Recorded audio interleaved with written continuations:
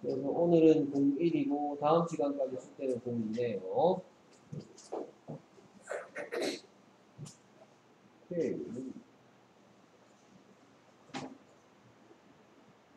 오케이. 이쪽에 연필 가지고 오세요.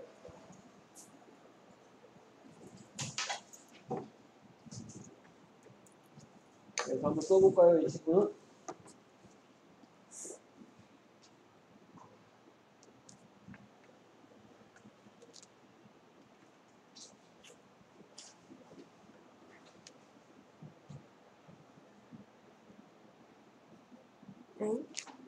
오케이. 그래서 똑바로 소리가 뭐예요?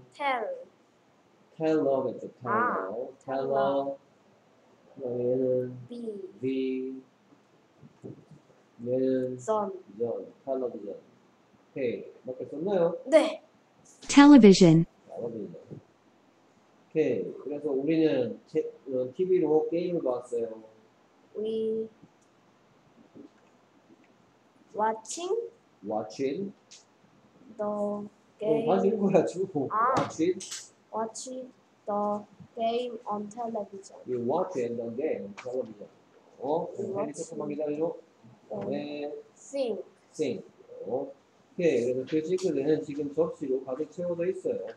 The sink is filled.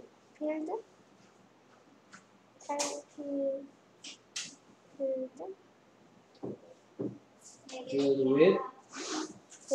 with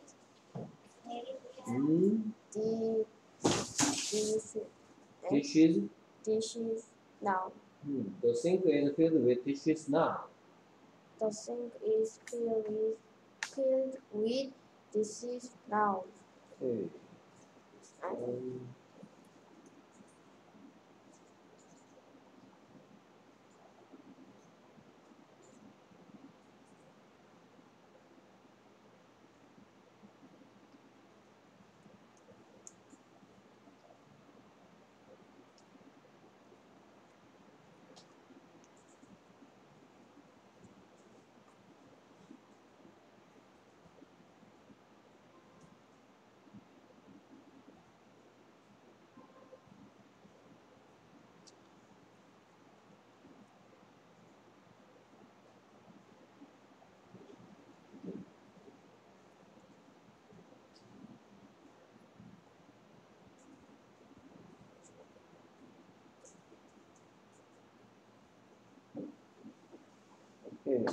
네. 그리고 냉장고는 refrigerator. 해볼까요? refrigerator, refrigerator.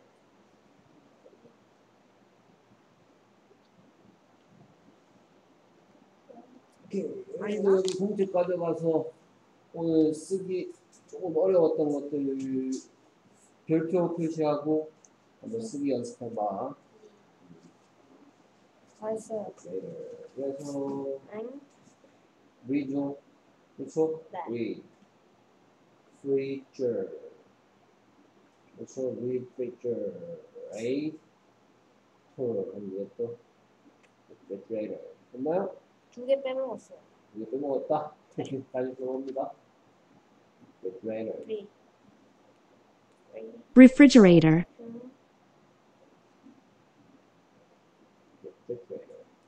refrigerator,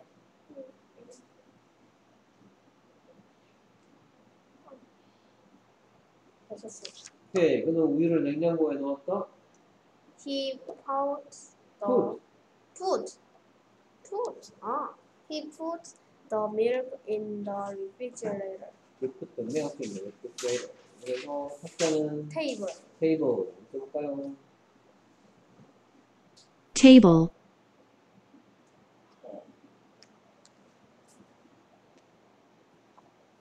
됐었어요.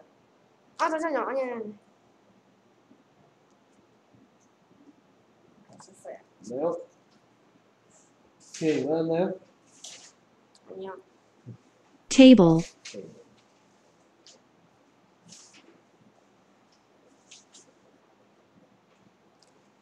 그래서 모든 접시를 식탁 위에 두십시오. 그러면 Put all. the plate, plate on the table. table. Table. Put all the plates on the table. Put all the plates on the table. 오케이. 네, 그래서 거울은 Mirror. mirror. 써볼까요? mirror,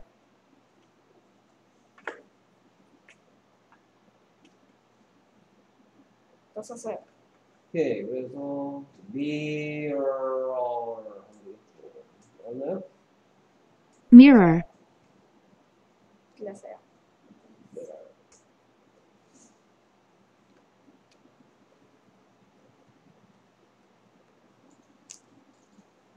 오케이. 그다음에 네가 괜찮은지 보이는 네가 괜찮아 보이는지 확실하게 하기 위해서 그 거울을 좀 이용해 보세요.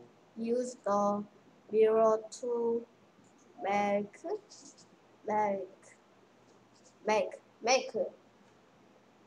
sure thought That that you look okay. use the mirror to make sure that you is okay. 그래서 Toilet. toilet. toilet,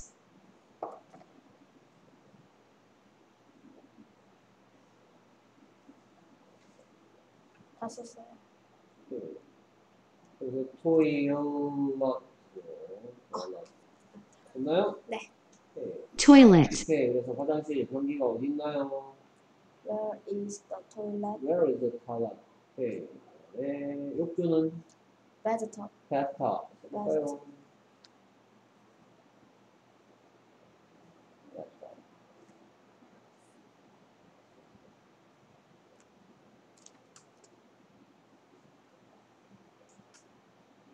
또 썼어요. 오케이.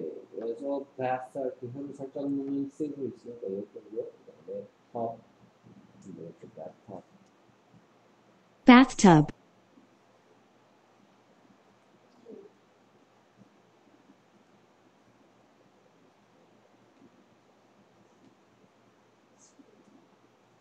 오케이. 뭐 썼나요? 틀린 거? 네.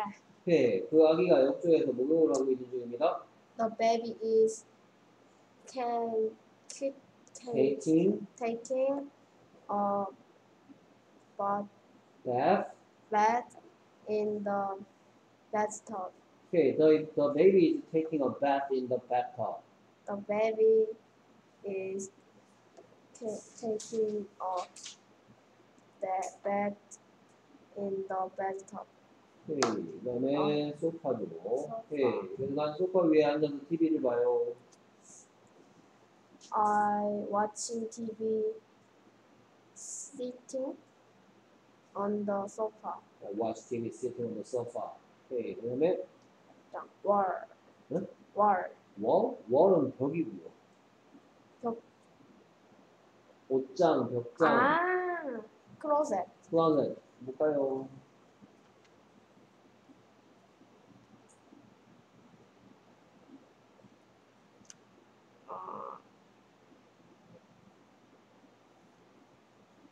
썼어요.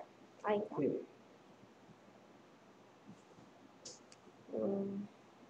그래서 closet 하면 되겠죠.